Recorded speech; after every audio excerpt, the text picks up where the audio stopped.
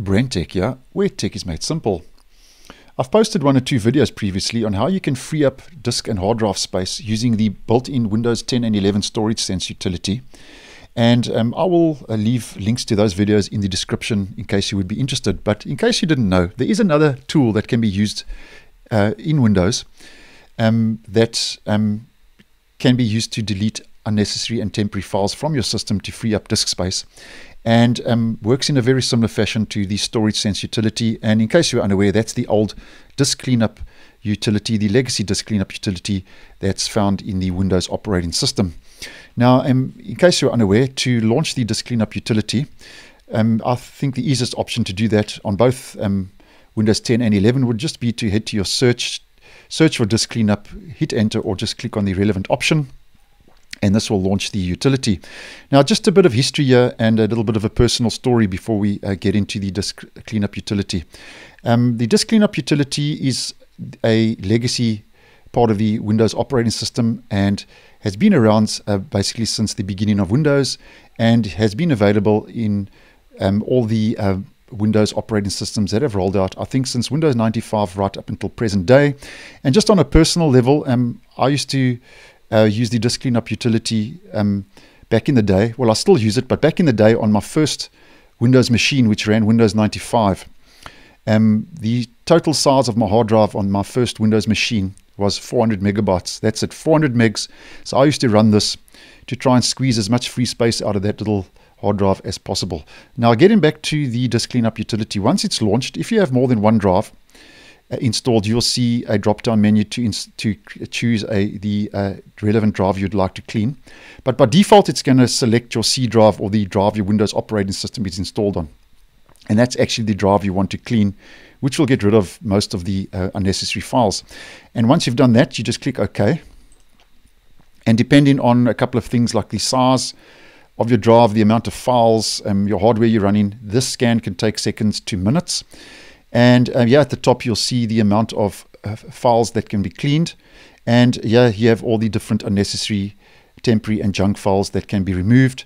And you don't have to remove all of them. You have different options. You can choose which ones you want to remove. But in my personal experience and opinion, over the years of using this utility, you can select all of these on the first run, and you will not harm your system, and it's completely safe to do.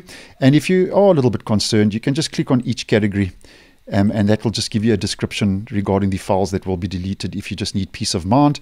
And once you've selected the files, in the options, you click on OK, and it'll give you this warning, delete files. And I'm not going to delete it now because I just want to move on with the video, but that can once again take a couple of seconds to minutes to complete, and that will remove those files. Now here you'll see another option at the bottom of the disk cleanup utility called cleanup system files. Now if you click on this, it's going to give you the option to remove unnecessary system files that are safe to an extent to delete from your system. Now once again, we get to the same menu, and I would just suggest choosing the C drive, which it will by default, or the drive your Windows system is installed on. Click OK, and this might take a little bit longer depending on your drive and the files, and also the system files that are installed on your device.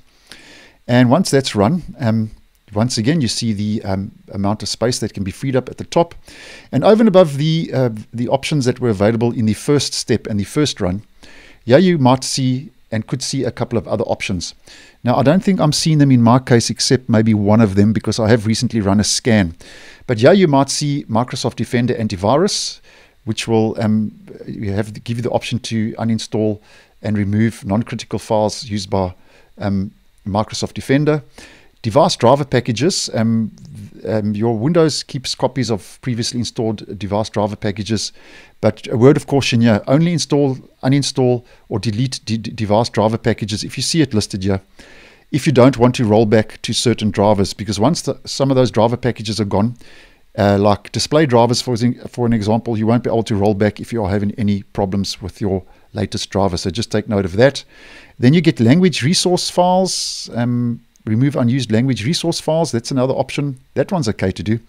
And then there might be another one here, clean up Windows update files, which is completely safe to do, but just another word of caution.